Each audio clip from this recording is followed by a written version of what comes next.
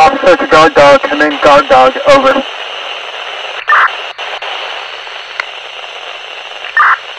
Guard dog here, over. We have a 1025 at Top of Golf, 1077 December 3rd, over. Copy that, over.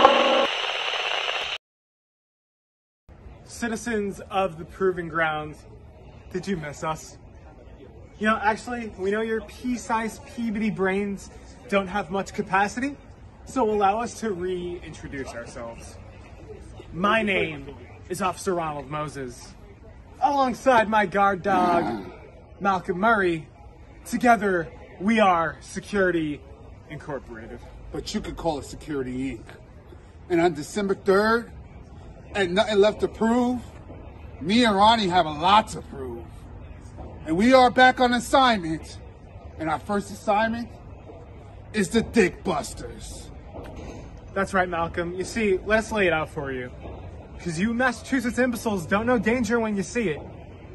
But what we're up against, well, let me put it to you this way.